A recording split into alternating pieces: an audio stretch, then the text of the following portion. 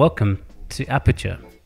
We're in conversation with the people thinking and doing things differently. If you like the podcast, please check out our other content on aperturehub.co.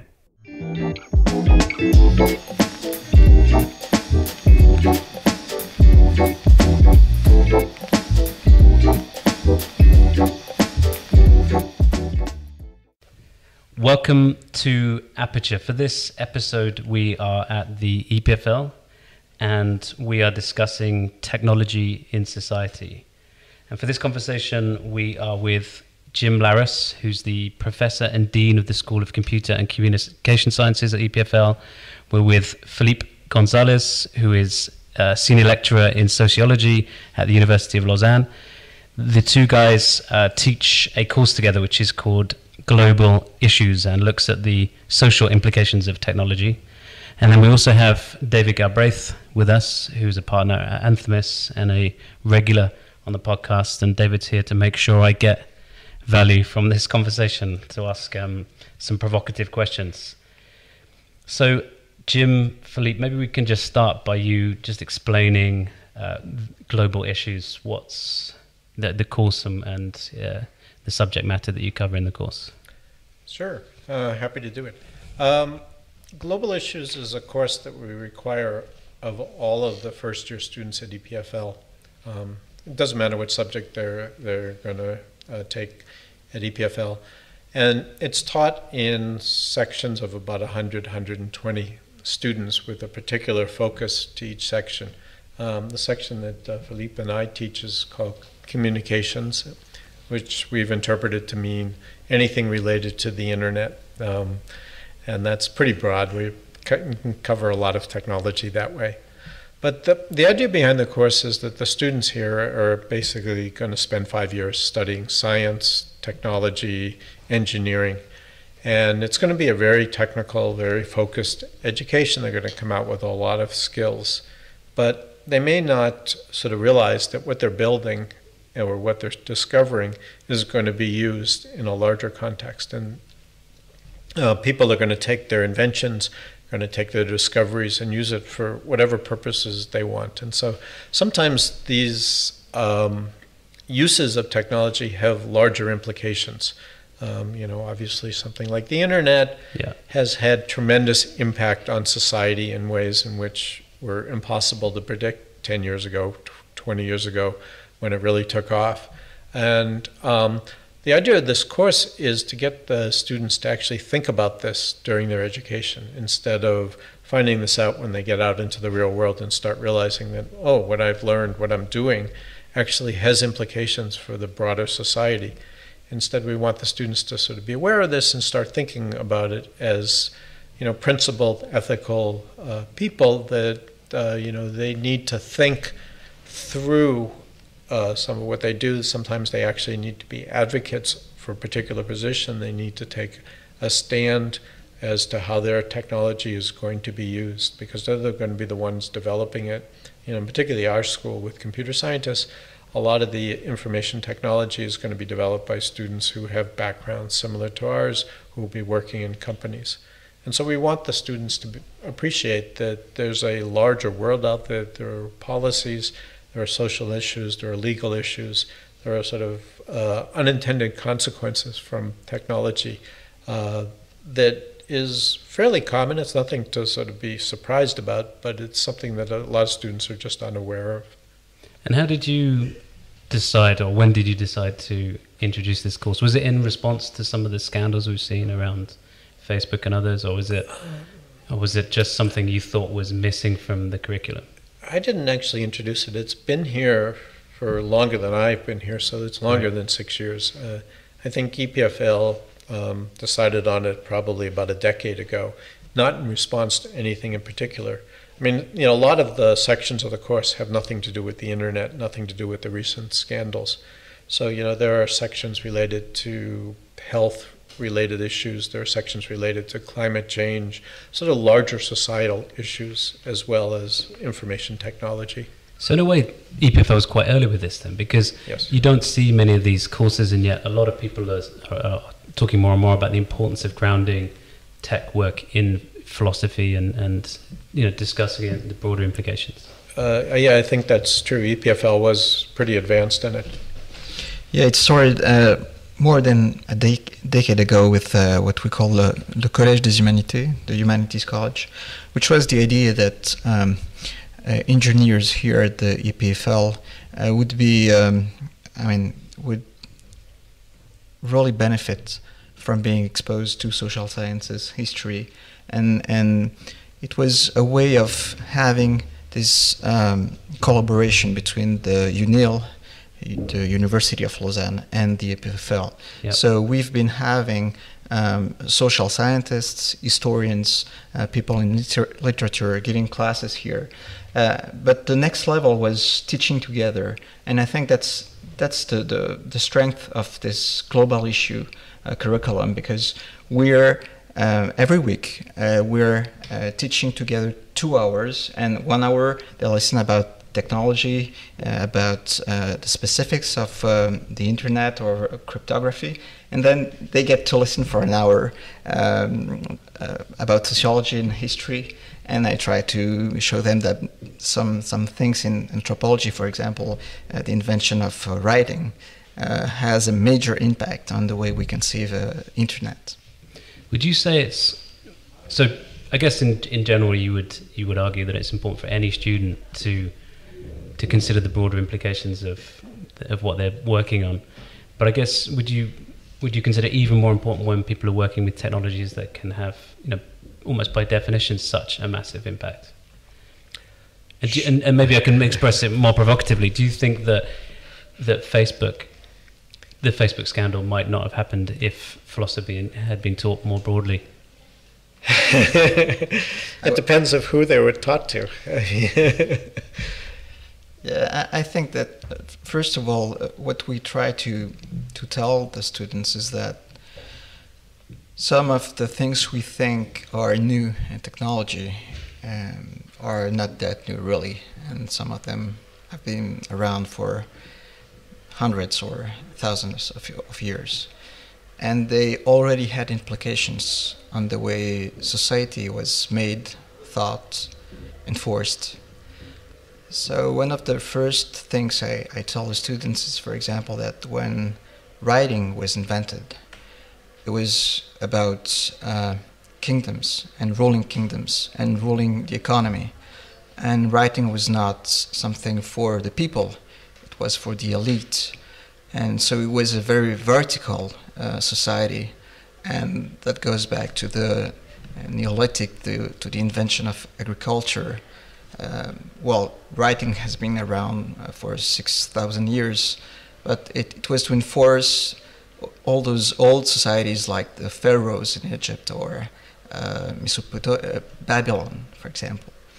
So I'm telling them, see, in the internet, you have that old technology that's there, and at the same time we have things that come from the French and the American Revolution, because we have this idea of the free press. Yep. So we have to deal with the internet. It's a complex tool, and it inherits previous technologies like the printing press and like the invention of writing.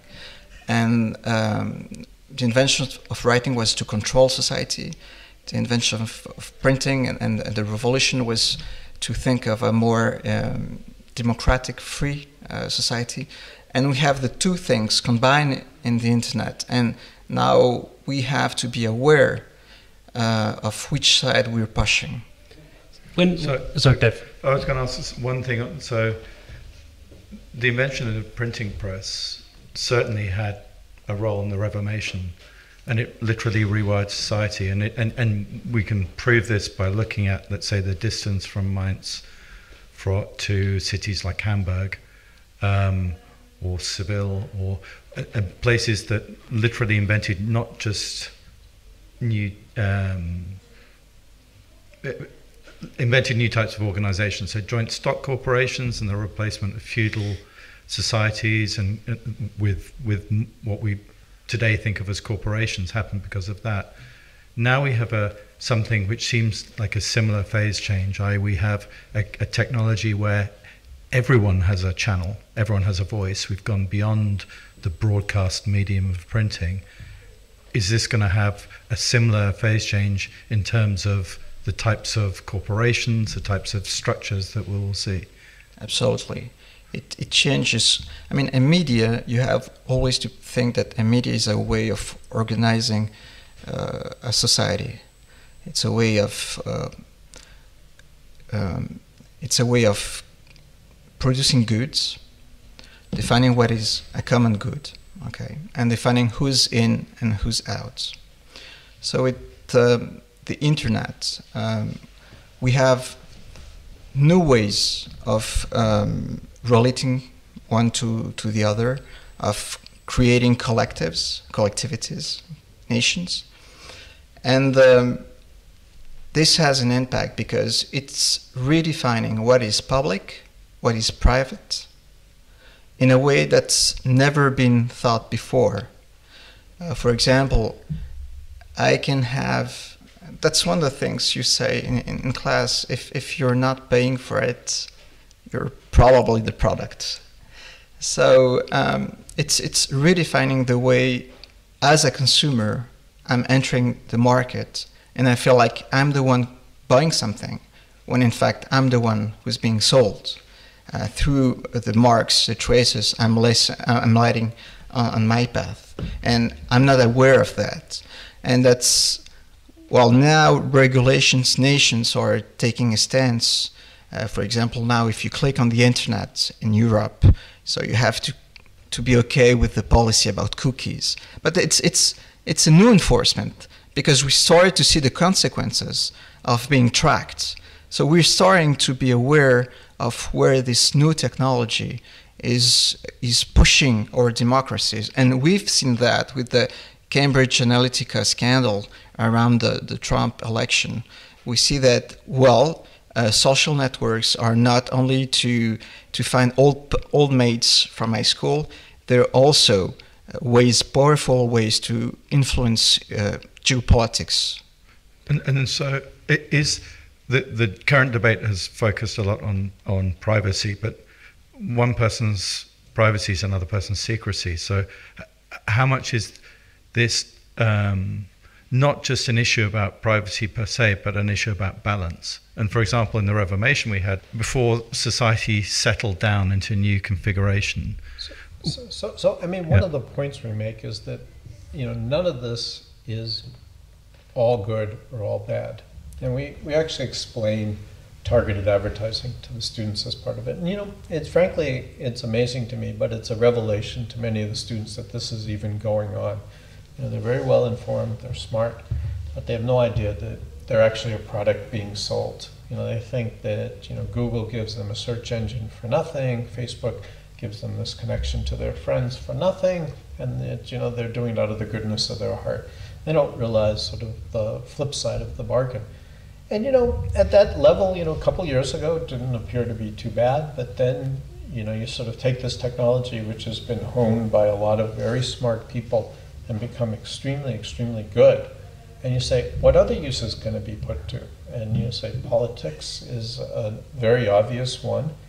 And then you start seeing the implications of applying this technology where you really narrowcast your political message to a group that agrees with you. And then we lose one of the arguments for free speech, which was, you put your ideas out in public, and if people disagree with them, if they think they're wrong, they argue against you. Well, that doesn't happen anymore on the internet.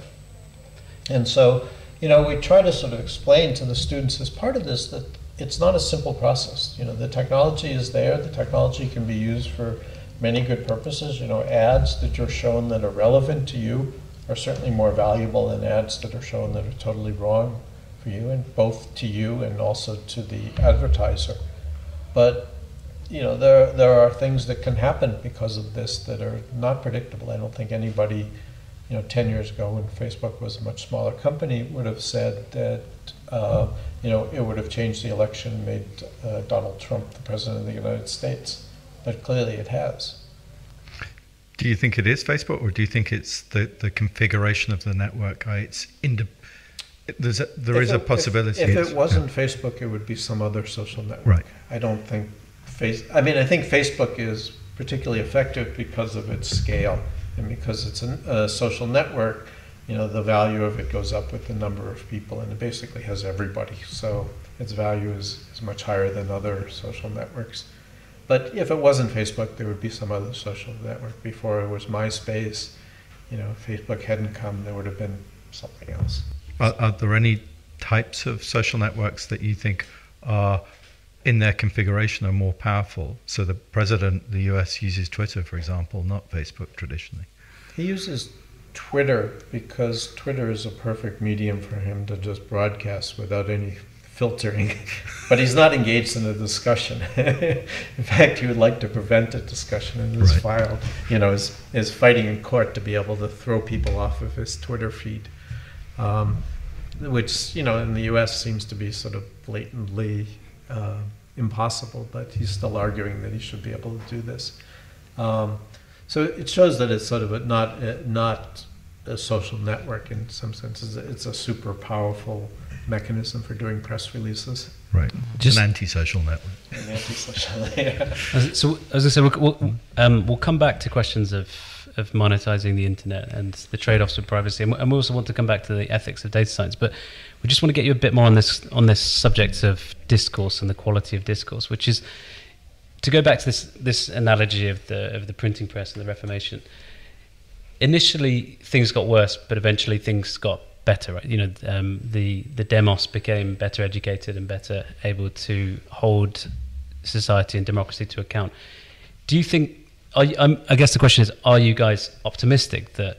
Because as we've been discussing, that in this new world, the discourse has been challenged because everybody has a voice, and people with more extreme views potentially have an outsized voice, and so we've lost this sense of balance.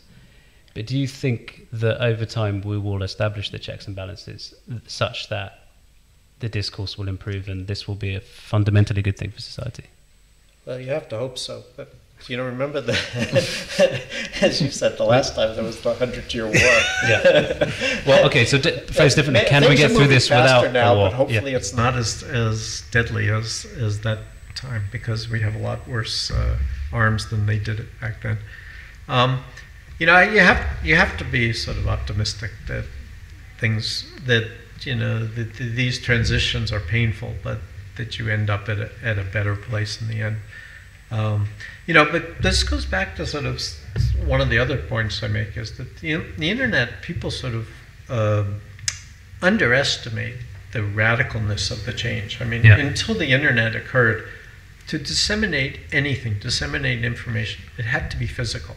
If I wanted to sort of share something with you, I had to write it down on a physical piece of paper.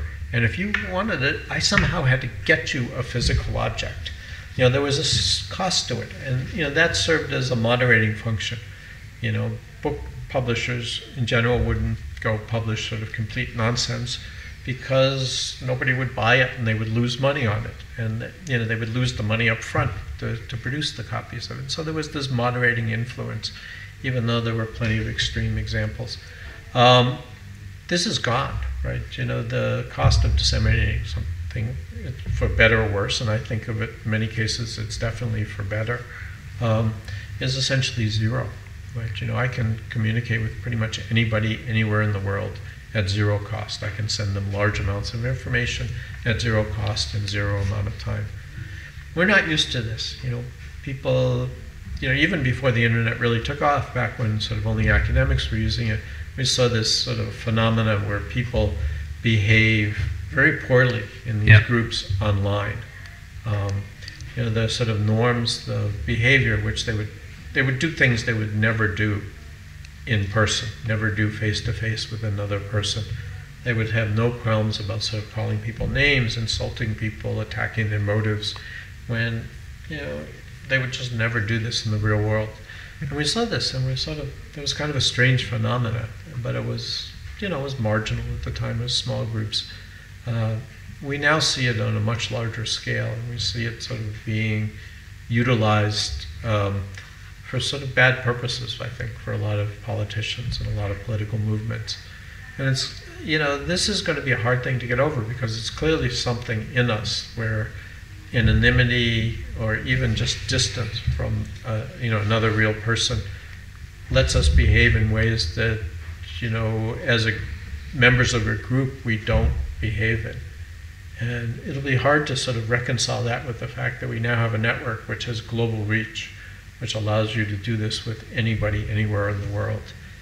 So in some sense, the two movements are very much going the wrong direction. And do you have a view on the political dimension for this? Because the left and right have very different views, if there is such a thing as left or right anymore, I don't know.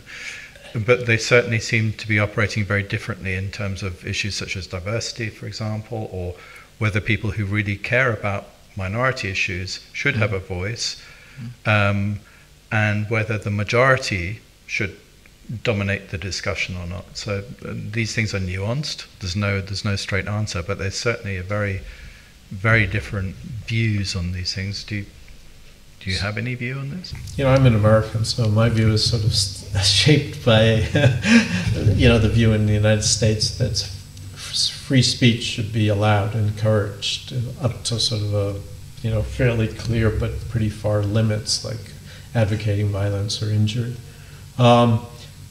But, I have to say that, I think a lot of the argument for free speech, a lot of the sort of the old Anglo-Saxon philosophy that led to it was premised on this idea that it would be beneficial in eliminating incorrect or bad ideas because they would be put into the public, into the market.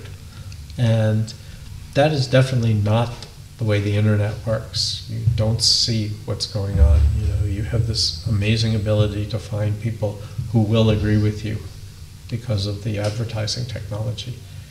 So I'm a little wary about sort of, taking all these arguments for free speech and just saying, yeah, they should apply to the internet. So the Chomsky idea that you can manufacture consent, there's this idea that maybe you don't even need to conspiratorially do that. Maybe there's a flaw in the way human beings are, that we self-configure dystopia. Well, actually, that's really interesting. I believe it's something inherent to being a human being. The fact that you have to trust someone else to give you some information. Let's say, if I want to know what it was like for my father to be a kid, I have to ask him, and he's telling me a story. So one of the way we get knowledge is to listening to someone telling us a story. So that's a default position, but I think it's a serious advantage of our species when it comes to evolution, because then we can share, we can trade, and we can transmit that knowledge from generation to generation, and we can spread it across the globe. So that's one of the things. But of course, trust can be twisted. So I think one of the issues with the internet right now, because it started on a paradox.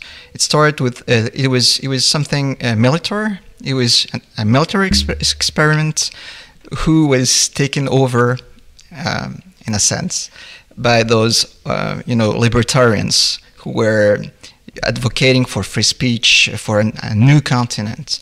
So you have the two things in there built in the internet. You have something like a kind of centralized control, even if the military experiment was about, if a bomb is dropped in a place and I want a signal to go somewhere, I can bypass that place and I can send a signal. But it was this idea of a chain of command.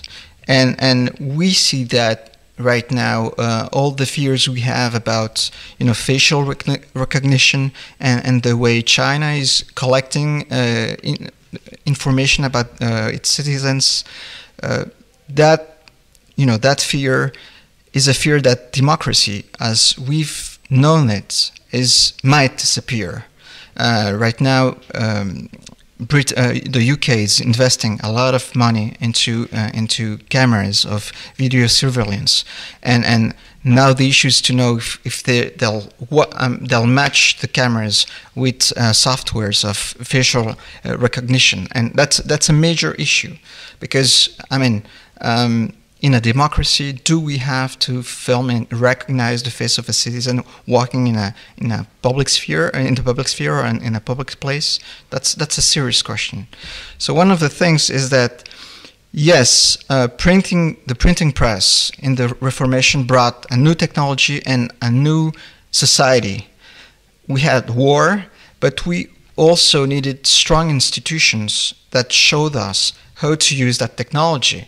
And I'd like to mention two institutions. One is what we call the encyclopedia. So you have all these guys, Diderot, Voltaire, who were philosophers, and who said, okay, we'll have something like the République des Lettres, the Republic of the Academics, and we'll try to share knowledge and to invoke reason, and that will be a strong tool against despotism, against absolute monarchy. And actually they won. I mean, the world we're living in, the society we're living in Europe and in America, it was made by their ideas. The second big institution is free press. Free press comes, I mean, it started before the English Revolution, but it really thrived under the French and the American revolutions. And you know, the ideas we have about privacy, they come from the French and the American Revolution. So we're still living in that world. But actually, right now, we have a powerful media that is undermining those ideas, and we're still trying to come up with new concepts to understand the links, the articulation between publicity and privacy. So this is not something I agree with, but recently in a conversation from someone who'd lived in China for 7 years, said that we in the West are getting it wrong, that the Chinese see the inequality in Hong Kong and they do not want this to spread to the mainland, and that the reason that they're clamping down is because they want to keep, you know, Xi Jinping wakes up every morning and has one thought on his mind, which is to keep the country together. And the only way you can see that happening is to not let inequality run wild. And in previous periods of technological progress, we know it creates enormous amounts of wealth, but it also, and Piketty has argued this recently, that it creates inequality. It seemed to happen in Rome, and it created an enormously long period after the fall of Rome of people being interested in stories rather than technology and reason. The China has vast inequality. They have the second largest number of billionaires after the U.S. And if you just go away from the coastal cities where the money's been created, the 300, 400 million people that are still left on the farms there are poor. They're not as poor as they used to be, but there's a huge gap between them and their children or whoever's gone to live in the cities, but without the permanent residence of the cities, without the benefits of being permanent residents of the cities. So I think China has an inequity problem. I think a lot of the control of the internet, and we can get back to that in a second, is very much related to political, that they want to show the dominance of the Communist Party, and that a lot of their concern with Hong Kong is that it's a revolt against the authority of the Communist Party. In fairness, there's some evidence that the inequality within the big Chinese cities is dropping, whereas Hong Kong's is increasing. Yeah, perhaps. So the inequality across China is still fairly large. Yeah. But going back to that, I would sort of correct a little bit of what Philippe said. And I think that this is one of the interesting parts of the course, is that the internet, in my view, started off as a sort of a totally decentralized organization. There was very little control. It certainly was not top down, and it was by design. It was taken over by academics, by libertarians, and it was actually very badly built because of this, because nobody sort of thought about the issues of what would happen if you put all the world's population on it. So just give you a very tangible example is that there's no notion of identity on the internet. So you can't tell who you're communicating with. I could put up an account named Donald Trump, and except for the fact that I would be more reasonable, you couldn't tell me from the President of the United States.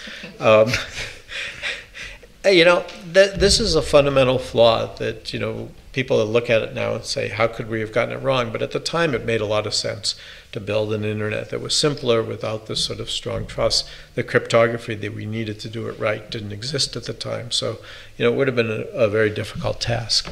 And for a long time, people thought, this is actually a strength of the internet, that it, was decentralized, there was no control, it wasn't top down. And, there was a sort of saying in the 90s, the internet sees censorship and routes around it. I think it was John Perry Barlow, or whatever, came up with this.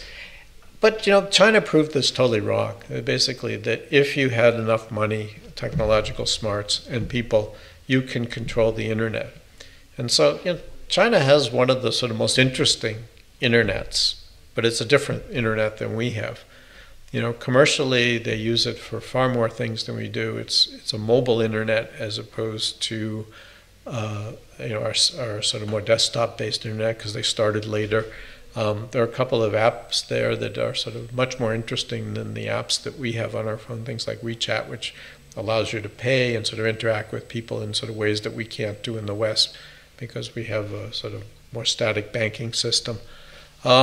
So, they have the benefits of a lot of the internet, but they have sort of absolute political control. You cannot use it for sort of expressing political opinions that are counter to the government. You will be found, you will be stopped, regardless of whether you have strict identity or not.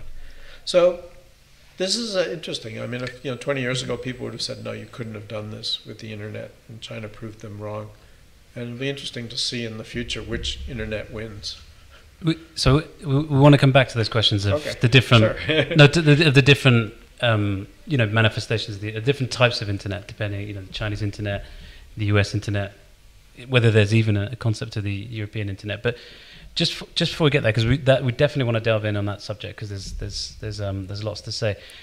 I just want to go back to something that Philippe was talking about. When he talked about the institutions that grew up in response to the last significant change in the way we communicate. Do you think that the balances and the institutions we need for the digital world will happen organically? Will people, configure their activities in a way that's different, or does it take the intervention of the state? And how would that work? Because we've talked a lot on other podcasts about GDPR and whether that's really actually any help at all. So does the state need to get involved? And if the state needs to get involved, what might that state intervention look like? That's a very good question. I think China's already intervened and sort of decided what the model is going to be in China. I think the US is struggling with it because of the sort of free speech. Makes it very difficult. Could I ask a different question then, which is like, government. If you take a platform like Facebook, yeah, does it have a duty to protect the truth, and can that even be done at scale? So who's answering that question? I think depends on it. So the answer in China is it has a duty to protect the truth as defined by the central party. Period. Yep. In the United States, there is no duty because it is a private institution, and private institutions are not covered by the Constitution. There's a very permissive law which allows them to sort of get away with taking no responsibility for what's posted on Facebook.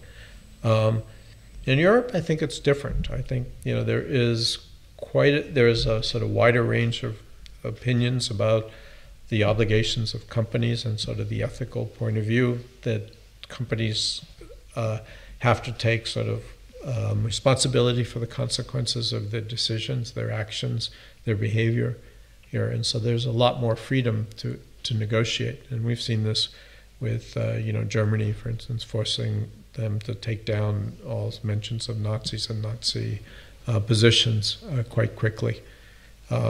So I suspect that the answer will depend very much on where you are and where you live and what government you're under. And things like GDPR, which have this sort of far-reaching implication, or even the earlier version of it, which was the sort of right to be forgotten.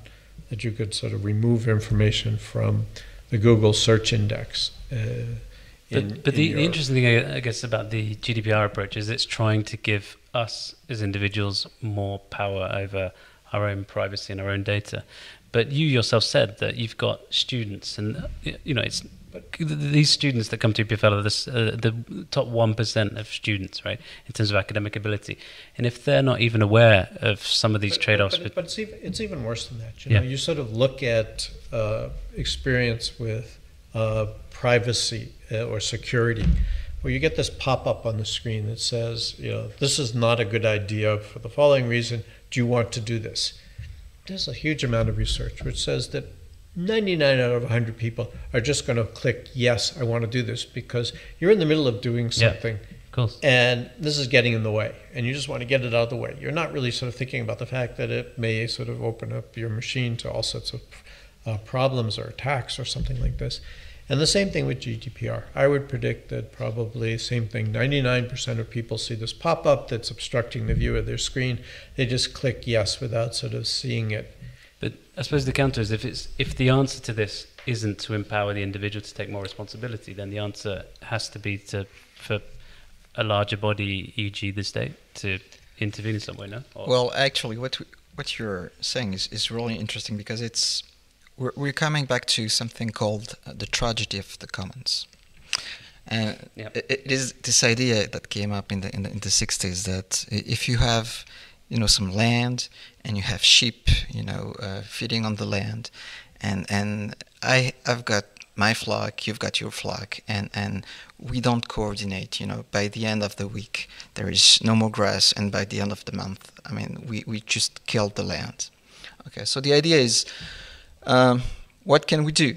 So 2 solutions have been offered. One is privatization. I buy the land, I put a fence around it, and that's it, and I'll make sure I take care of the land.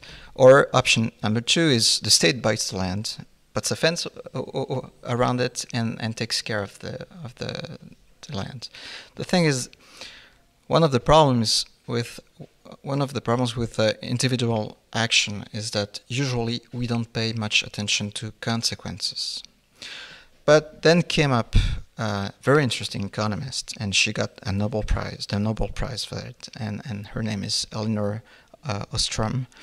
And she said, well, actually, we can think about collective action, the commons, the way we share a common.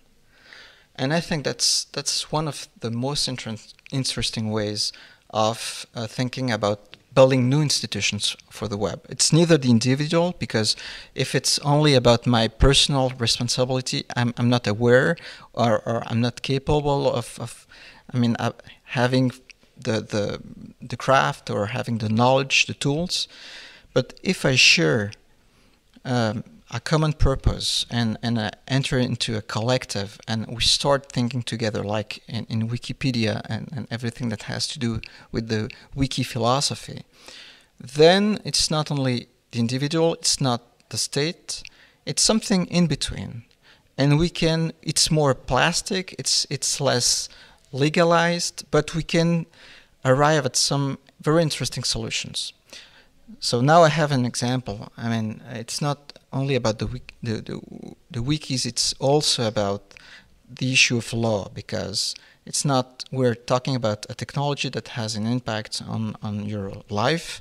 And for example, if you get your credit card number stolen, okay, what can you do? Of course, you can go to the police and file a complaint, okay.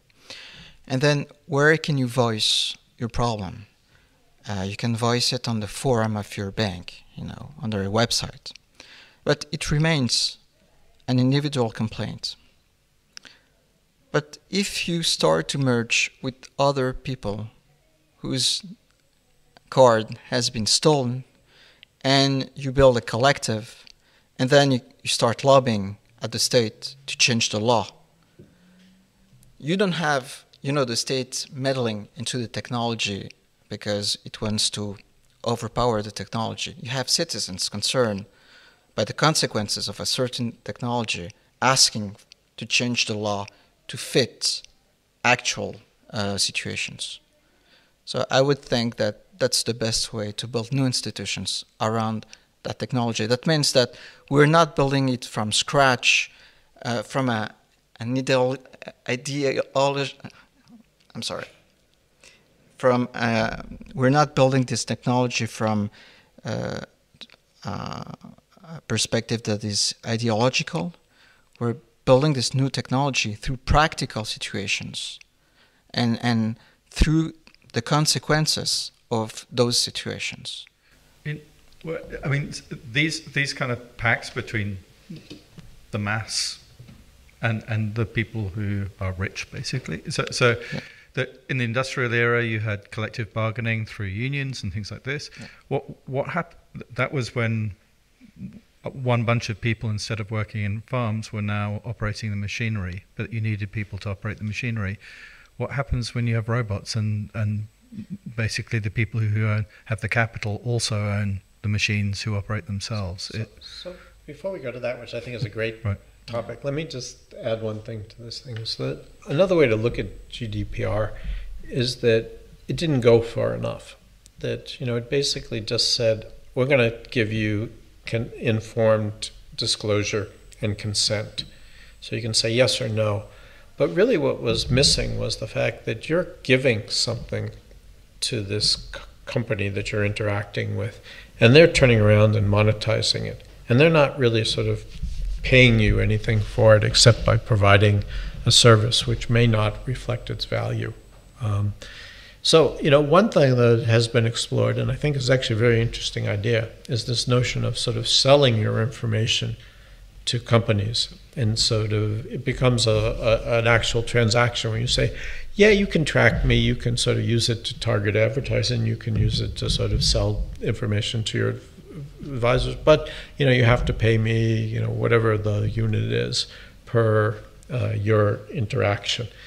And then, that obviously would be a contract. It would have to be enforced by, a government, because otherwise, it's not likely to happen. But there, the interaction becomes a lot richer. You can make this trade-off. Do I really need the money or do I want my privacy? Because right now the trade-off is, do I want to use this website or do I want my privacy? And you're given a sort of much worse choice than almost everybody will say. I'm in the process of using this website. I want to use this website. Do you think that needs to be, the amount of money for an individual might be quite small? Do you think that needs to be a data union, like a collective? Well, there is that view that you could sort of have larger aggregates of people that would make it much more significant. I don't know if the amount of money is that small. Facebook, in the United States makes between $200 and $300 per person for the advertising. I mean, that's by far and away the largest in the world. Many countries it makes almost nothing, but there are, countries where there's less developed advertising industry. But, is it going to make you rich? I don't think so, because it only wins in the aggregate. So for any individual, it's not going to make a huge amount of money for them. But it would sort of shift the balance quite a bit, and you would be able to make a much more intelligent trade-off. Is it really worth, disclosing this information for, a penny? Probably not. You might ask whether that trade-off should be necessary in the first place anyway, though, right? Because so what you're saying is that at the moment we give our data in exchange for a service, and what you're saying is we should be paid in exchange for giving our data. Look at the verb you use. Give like it was a gift of our data. What I'm saying is, no, it's a commercial transaction. The company on the other side turns around, takes this gift and sells it to someone else for a lot of money.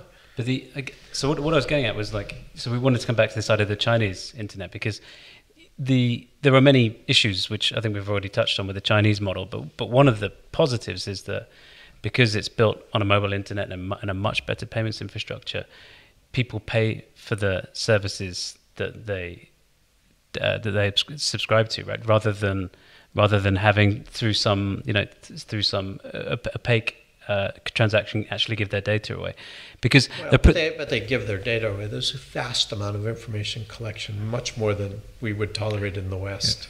Yeah. Almost the default is the data is exposed, but there's no But certainly if you look at the podcast market in China, for example, it's 10 times the size of the US one, and it's all people paying for content, whereas in the US it's all advertising. There is a micropayment system, so you can pay for sort of small quantities of things without getting a credit card fee involved. But don't you think that's sort of inherently the problem with the US internet, which is because there's no concept of micropayments, what the next best model was and is probably for the foreseeable future, advertising, which has two issues, right? One is you sort of, you dupe in a way the consumer into giving you their content.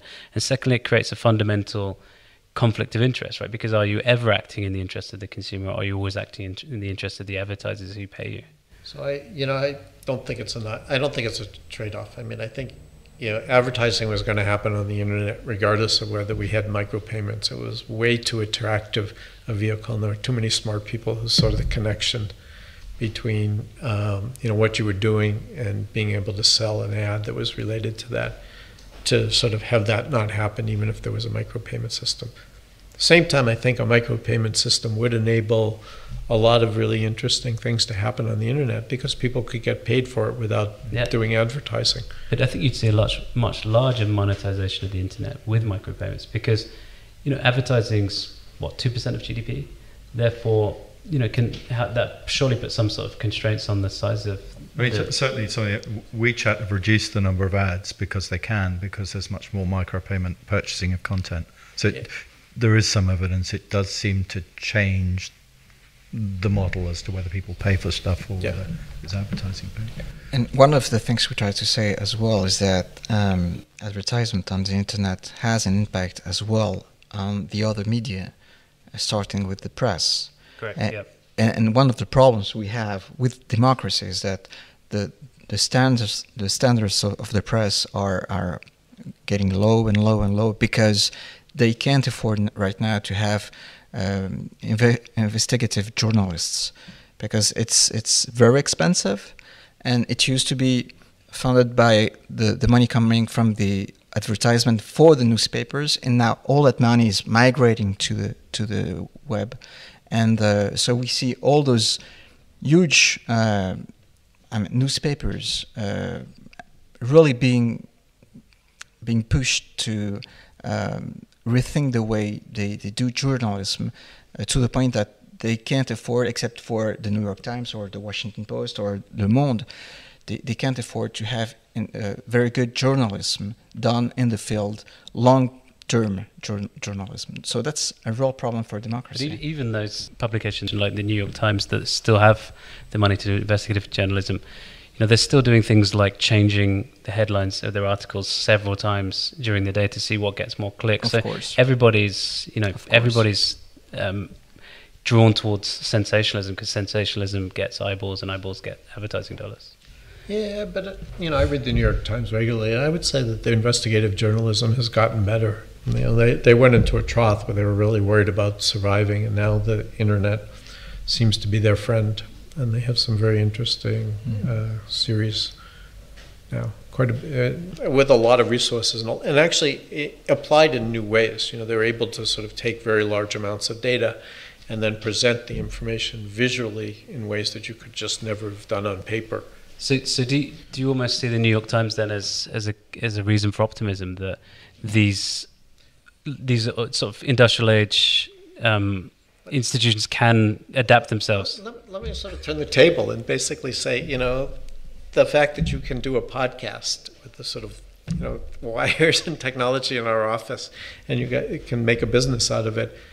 You couldn't have done this without the internet. And this is another form of journalism. This is another way of disseminating information. It's not about sort of current news, but it's about the bigger issues behind the current news, investigative journalism.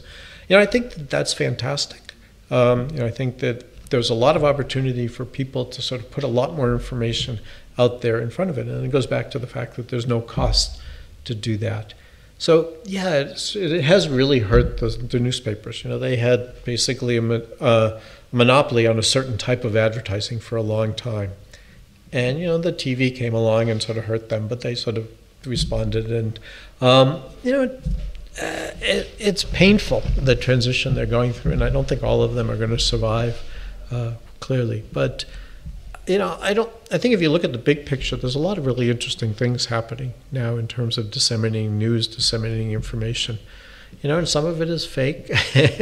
There's some of it has no standards. But, one of the things I was going to say earlier, which you reminded me of, is that, earlier in the history of the printing, the press was very much more like what the internet was today.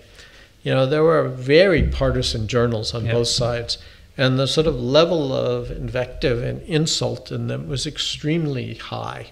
It was sort of, maybe even at worse, considering sort of the level of discourse in general than what we would accept today. Politicians were routinely insulted and sort of accused of all sorts of, terrible things. And this was just considered to be sort of a consequence of the free press. And what changed? Was it that the populace became more educated and demanded higher standards? At some point, the press decided that they were going to sort of rise above this and that they were going to be impartial. But I think that's relatively recent. Yeah, it's in the 1920s, and you have this great figure, Walter Lippmann. He wrote a book called Liberty in the News. And he was saying, you see, the press, it's drawn between two opposites. It's either the taste of the public, either the wealth or the richness that can be produced through advertisement. And he said, the only way to counteract to oppose the only way to fight against this current is to have a strong institution, which is journalism. It's the ethics of the profession. And since you start developing high standards of what's journalism, then you will start to have a better press. And he was correct. He was correct, and the way he thought the press was enforced for 70 years until the internet came and changed the rules of financing and as well as gatekeeping. Because what we're changing here, what we have with your podcast, for example, is a different type of gatekeeping. Who is allowed to speak? You come here to the EPFL and you select two scholars and you talk with them. But you could do the same thing with two kids, just doing skateboard in the street. So gatekeeping is one of the major tasks of journalism, to choose which information is valuable for democracy. And that's what we lost, in a sense, because we opened the gates. Okay, so everyone now, since if you have a mic and a connection, you can produce and publish. But the problem is that do you have the skills? Do you have the skills to define what's a good information? And that's what we might lose. But isn't sorry? I was going to say that point about gatekeeping, that some of the evidence is that there are particular types of network topology that allow complex ideas to spread. Yes. And because there are an infinite supply of lies, there are an infinite supply of simple lies, whereas there's a finite supply of truths. If you need a network that allows for complex ideas to spread, for the truth to win out. Is that something you're optimistic might happen with this form of gatekeeping? I mean, Walter Lippmann, he wrote in the 20s and the 30s, and he wrote 3 huge books about media. He wrote Liberty in the News, he wrote Public Opinion, and he wrote The Public Phantom. And he was struggling exactly with the same problems. And I'm talking about the 30s. And he was saying, one of the ideas he has in Public Opinion, he says, okay, journalists should work with academics, and especially with think tanks founded by the government for providing statistics, very good surveys, inquiries. So I think the problem we have now with the internet is the same. We have to imagine those kind of institutions, and I think it's not an accident if the Swiss television is talking about coming here to the EPFL and having their buildings on the campus. I think it's a way of, perpetuating that idea that comes from Lippmann. And the strong idea of Lippmann, he was a columnist. He was a very good journalist and a philosopher. His idea was we need institutions to deal with the technology and to deal with the shape of our society. So yes, I'm optimistic, but we have to do that. We have to work a lot.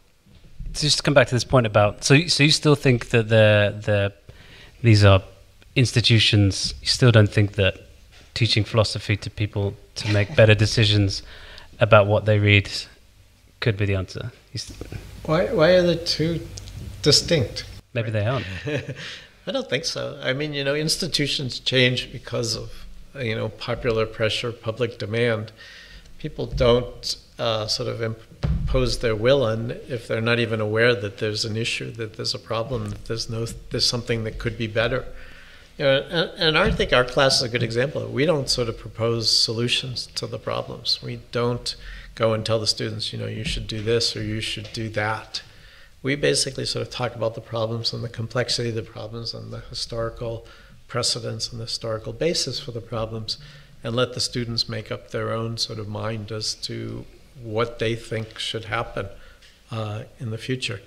The sort of final project in the course is a presentation on a topic of their interest. And part of it is they're supposed to propose solutions to the problems. And I think that it's interesting because we don't really do that in our presentation, but we ask them to do it in theirs. And I think it brings out how hard it is to do it, because their solutions in general are not very good.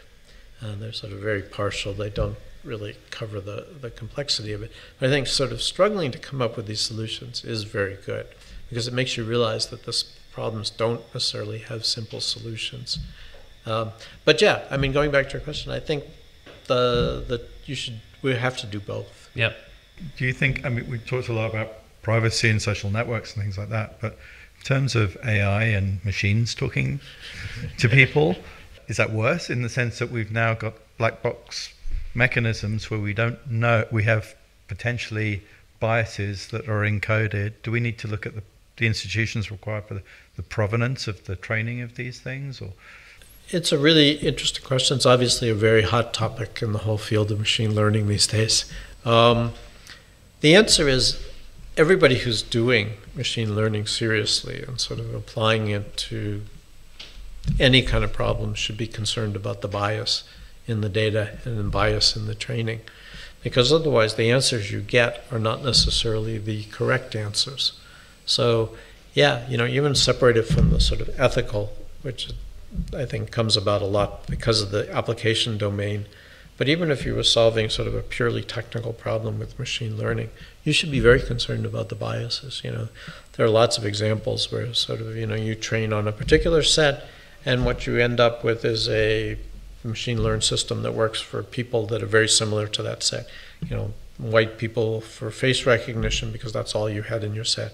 People who speak English like I speak English because you didn't train with people with accents. And you end up with this tool that basically doesn't really work, right? And so again, that's another form of bias. But bias is also used for sort of much more serious consequences, sort of, using tools for judicial purposes, and you basically are based on sort of data that's collected that reflects people's biases, and sort of racial prejudices is a big one in the U.S. But again, it's a problem that you haven't built a very good system if you've sort of not accounted for this and not done your best to correct for it. And it's not easy to even know it happens, and it's not easy to correct for it. Would you advocate for data science being a regulated industry? No. How can you regulate? Well, just because because there are a lot of responsibilities that come with data science. So you've talked about bias, but what about using people's data against them? What about if on one a bit like we were discussing earlier, on one level it's great that we can pull data because we can diagnose illness faster. But what happens if we discover somebody has a pre-existing condition and we want to charge them more for their insurance? Like the responsibilities around data science. But that's not a data science problem. That's an insurance problem you just described. And I think the problem with regulating data science is that data science is just a technique that is going to be used by pretty much everybody in every single facet industry, or is already in the process of being used. You know, we have a master's in data science, which is a very popular master's for students because it's an important area.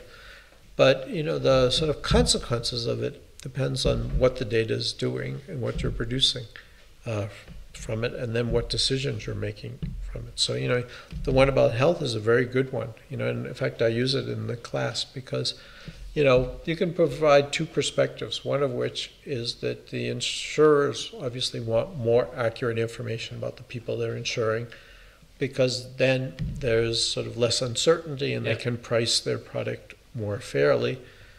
But the flip side of it is that if you're one of these people with a congenital problem, then, you know, pricing it more fairly means that it would be much more expensive to you to have insurance. And, you know, the other idea of insurance is to distribute the risk among sort of a larger group of people so that no one individual is sort of forced to bear the entire cost of something they can't afford. In keeping with the conversation we've had so far, that some sort of middle ground is the way to go, right? Because you know, premiums that apply to everybody mean that we're not pricing the risk correctly, but allowing people to use data against their interests is not. So it would seem like there's some sort of halfway house. There's definitely a huge tension there, right? I mean, you know, EPFL and Switzerland in general has a lot of research going on personalized health. And that's actually one of the sections of global issues, because there are a lot of issues related to that. And the professor in SV, Science de Vie, who is leading the personalized health initiative, sort of is very clear that he sort of believes that Switzerland needs to change the laws related to insurance before personalized health becomes widely deployed. That, you know, you just cannot allow this information to be out there in the hands of insurance companies applied to individuals as opposed to applied to groups of individuals for pricing. And a lot of the issues that we talked about information technology can be solved through openness and meritocracy and things like that. What isn't the elephant in the room that the life sciences issues eliminate all of that possibility, in the sense that people can actually buy advantage, permanent advantage? Is there And what do you think of? Genetic engineering, yeah, being able to choose that your children are going to live longer and be healthier and things like that through money. Well, the rich people's children have always lived longer and been healthier. No, exactly. So this does seem to exacerbate that potentially. Is that it potentially could, right? I mean, I'm not sure the technology is really there yet to make an appreciable difference, except for sort of gross factors like sex selection, which is clearly a huge factor in certain countries. I wanted to ask you, Jim, about this idea of, because you mentioned earlier, you said when the internet was conceived, it was an incomplete conception because it didn't have any notion of identity. For example, there was no notion of a native currency for paying for things. In your course you talk about Bitcoin. In your course you talk a lot about technologies for establishing identity on the internet. Do you think these things can be almost sort of reversed engineered back into the internet? Are you confident that technology holds the answer to some of the problems we've been talking about? Yeah, I think they will eventually be added to the internet. The problem, of course, is that because the internet is everywhere and is so sort of embedded in so many different systems and has so many different players building it and running it, making any kind of change is extraordinarily difficult. Change occurs slowly. Much slower, and it would have been much easier to sort of fix these problems in advance. But, you know, as I said, people didn't perceive them as real problems, and in fact, you know, the technology of it, you know, particularly cryptography, which is the foundation of Bitcoin, didn't really exist when the internet was invented. You know, this notion of public key cryptography was from the late 70s. Before that, there was no way to do cryptography across a network. It was a brilliant idea, a brilliant observation, but it took many years to develop it to where we are now. So yeah, no, I mean, you know, it's great to sort of imagine what we could have done if we knew what we have now, but that's not the way things work. So just to make it more practical for a second, so here at the EPFL you've got this Centre for Digital Trust. Yes. what kind of technologies does that employ? What kind of stakeholders is it bringing together? How well is that working in? Great question. So the answer is that we have a lot of people here who do cryptography, a lot of people who are very interested in sort of applications of blockchain, which is the technology that underlies Bitcoin. It's not necessarily related to financial information. So we're interested in how you can share information sort of more reliably and securely across the internet. So, give you an example. One of the companies that participates in C4DT, and I won't sort of name it, but they basically collaborate with a number of other companies who have information that would be beneficial to share among this group of companies. But the information belongs to the company. So they don't want to sort of just put it there. They don't want to give it to the central company because they want to maintain ownership. But all of the parties would benefit. I mean, it's basically the tragedy of the commons again, is that if they all act individually, they sort of are worse off. If they act together, they would all be better off. And so the technology that we've been developing is basically allows the information to be shared but controlled at the same time. So, you can maintain strict controls over sort of who can see it, what they can do with it, and you can maintain your ownership of the information, but at the same time you can share it with a group of people who are sharing, a group of companies that are sharing with you. And so this is the type of technology we're building. There are a number of companies that are interested in it. Even sort of international organizations like the International Committee of the Red Cross has got a lot of information sharing problems because a lot of their operations are done in sort of very hostile parts of the world where sort of there are a lot of parties that would like to know about the people that they're protecting as well. And so they need to be able to preserve information. And so the technologies like blockchain have a lot of uses beyond just building things like Bitcoin. And we've been exploring that and working with companies to take the core technology which was developed here and then applying that to sort of applications that the companies come along with to demonstrate it. Another example is actually hospitals in Switzerland, all of which have information about their patients. And they sort of protect it, and they should protect that kind of information. But if I'm a medical researcher doing research on a particular disease, it'd be great if I could access the medical records of the patients all across Switzerland in many different hospitals that have that disease. I could gain a larger set of samples, with informed consent. Patients could give me permission. But how do I get access to all this information? How do the hospitals at the same time maintain their responsibility to protect it and to make sure that I'm not doing something with it that I shouldn't? I'm not giving it to insurance companies. I'm not selling it. I'm not, being a Cambridge Analytica as well. And this is the type of technology that we're developing and trying to demonstrate by building applications in collaboration with other parties. And does this then does this perform better than having a trusted third party, being the gatekeeper of distributing that? Better in what sense, right? I mean, there's a lot of different dimensions, right? Having a trusted third party is usually more efficient. If you really do trust the third party, just giving them all the information, they can aggregate it, they can then distribute it, they can control it. But coming up with a trusted third party is very difficult, and you sort of got to wonder about what their incentives are. The hospitals in Switzerland have never come up with a trusted third party for sort of sharing medical information. Yeah, and in general, sorry to be possibly pessimistic, but normally applications of blockchain like this are better when they're permissioned, right? They're more efficient.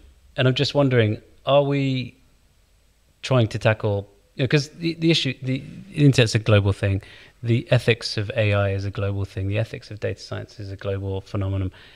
Are these problems that we're facing happening at a time that's, are we facing these problems at a time when the world is sort of fractionalizing and balkanizing? Does it make it harder to solve these problems? No, I mean, good. I don't think so. I mean, I think the sort of research that goes on has become, if anything, much more international over the last 10 years than it used to be. It used to be, in this field, the U.S. dominated computer science research. You look in the conferences, the journals, it was basically U.S.-centered publication. It's a lot more international than it ever was. Europe, China, various other sort of parts of the world are participating. And there's still, fortunately, a culture of open publication. There's a lot of ideas. They move around very quickly. They're the sort of people that are innovating in this area. And then, this whole sort of startup culture, there's entrepreneurship. A lot of these ideas are now moving very fast from just being developed to actually having people exploring them and trying to see whether there are commercial applications of them. And they fail because a lot of the applications don't work, they're ahead of their time, or they don't have the right market yet. This is great. With the time we have remaining, I just want to enter into kind of a final section where we indulge in some futurism and some future applications of these technologies. And so I read on Wikipedia, Jim, that you worked on the Singularity project at Microsoft. So let's start there. How close to singularity do you think we are? You got to remember that the only thing in common with that vision of singularity is the name. Okay. The Singularity project was a project that Gail and Hunt and I did at Microsoft. So it had nothing to do with the... No, to rewrite an operating system in a high level to try to attack the security problems by going and sort of redoing everything from fresh. And it was a great project. We did a lot of impact. There were follow-on projects inside Microsoft. We had zero impact on the rest of the world. Okay, so having exposed that I didn't do my research properly, I'm still going to get you on that question though. So how far away do you think the singularity is? Extraordinarily far away. Really? I do not worry about machines replacing humans in general. There are two forms of artificial intelligence. There is sort of let's call general intelligence, which is sort of a machine being as smart and as capable as a human being. And this is what the Singularity project, Singularity worries about, is that there is going to build machines that become as smart and even smarter than humans and decide that they don't need us. But if you look at what artificial intelligence, machine learning is doing, they're doing very individual human skills. They're doing sight, they're doing vision recognition, they're doing hearing, they're doing language recognition, they're doing natural language processing. But you put them all together and, they're not even as intelligent as a little, year-old baby, year-and-a-half-year-old baby. And they're extraordinarily difficult to build. You show a baby sort of a stuffed dog, and then they see a real dog and they realize that they're the same thing. Believe me, no machine learned system would ever make that kind of inference. And we're talking about sort of, a little infant. We're a long way from general intelligence. What about killer robots? Killer robots, yeah. But, these technologies that we have, you can use them to build sort of very lethal weapons. Whether they're robots, they will be... you can call them robots, and it's sort of militarily attractive to do that kind of thing. And I think there's a lot of pressure on a lot of countries to sort of go down that path, and I think it's really sort of quite dangerous. And how do you stop them?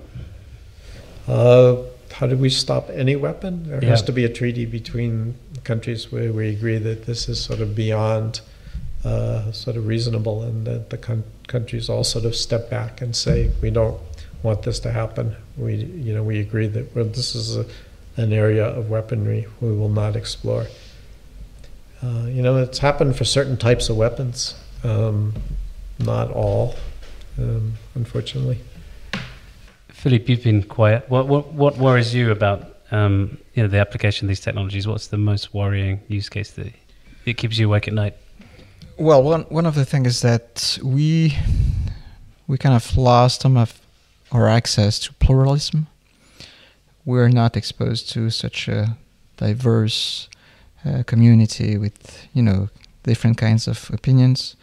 Today, with the social networks, we're really in this slope, and that's one of the main losses. The other one is that maybe we lost some of the institutions, and I've been using a lot this word, and I'd like to say that an institution for me is kind of a socially enforced collective habit. So what are the collective habits we are choosing for our society? That's the only thing. And you were asking before about philosophy. Do we have to teach philosophy or social sciences or build institutions? And I think they're quite different and they go together. And what we try to do in the course with Jim is we try to have a space for reflecting on the implications of the technology. And I come with my worries, Jim comes with his. And also we come with our passions. And we have this space to reflect on those issues.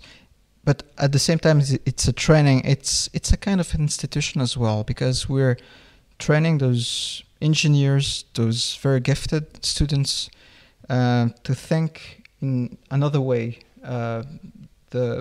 about their work and its impact on society. Jim, do you worry about runaway functions? If I've even got that terminology correct. Runaway functions. What do you mean? You know, this idea that you optimize something for something, but it just over time it does it at the expense of all else. You know, so you optimize a machine to make paper clips, and then eventually sort of kills all human beings because it wants to make as many paper clips.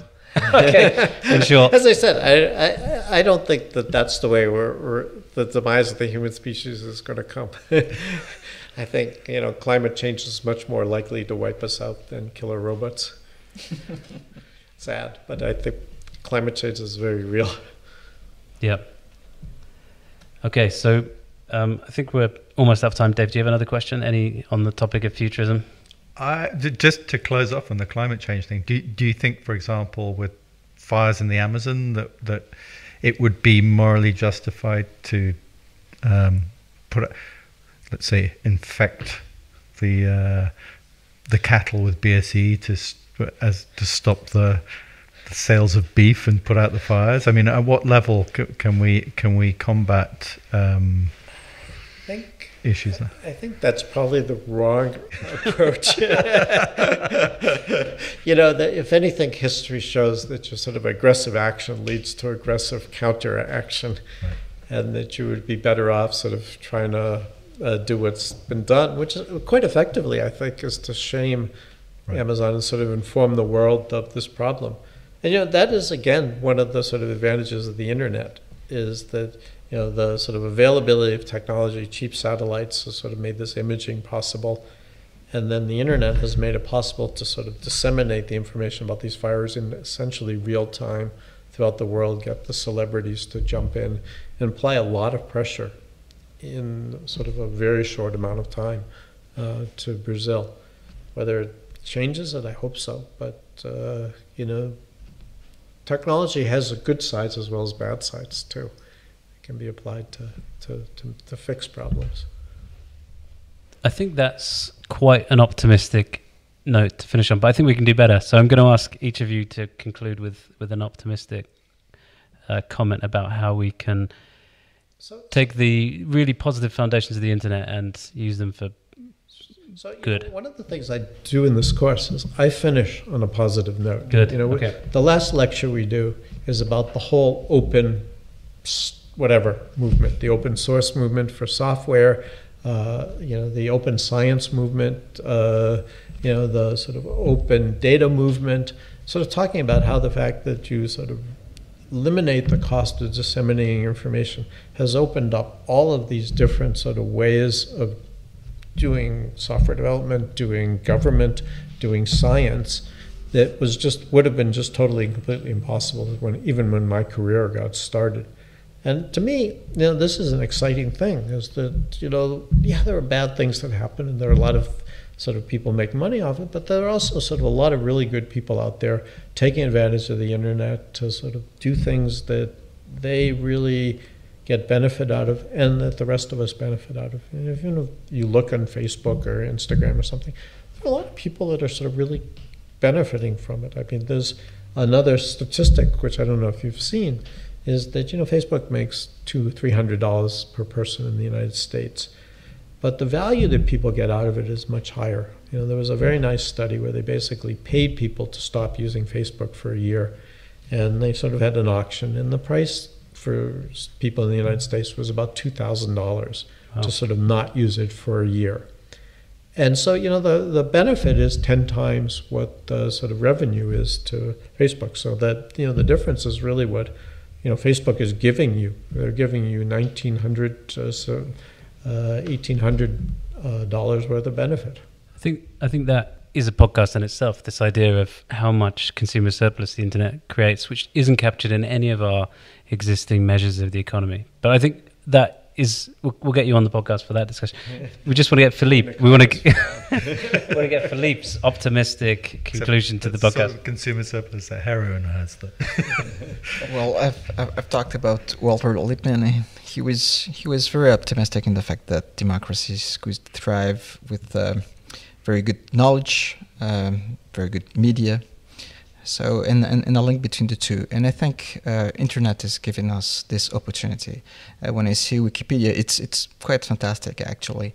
And I would say that the way internet enables collective activity and research, that's the thing that really makes me optimistic.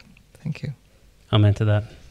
Okay, so I think all that remains is to thank you very much for your time. Thank you, Philippe. Thank you, Jim. Thank you, David, for taking part in this podcast.